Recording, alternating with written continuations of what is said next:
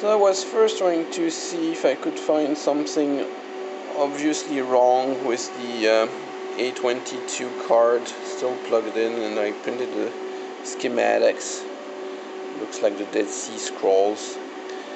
And unfortunately there are not that many test points available when the card is plugged. Definitely want to see what's happening with the YTO main coil driver.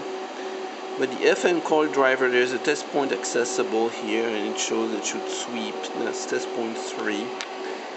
So I hooked myself to it. That's test point 3. And right now it's in a max span, and it shows the error, and it shows that wild kind of display over here, which I attribute to the fact that it's trying to wait for lock. The random intervals never manages it. So let's try to go to a span where it uses the FM coil, like 20 megahertz. Where do I try it? Span 20 megahertz. And now the FM coil does its work. You can see the nice sweep, so that seems to be working fine. You can tell it's wiggling a bit, which means it's probably waiting for YTO lock a little too long. I can disable that.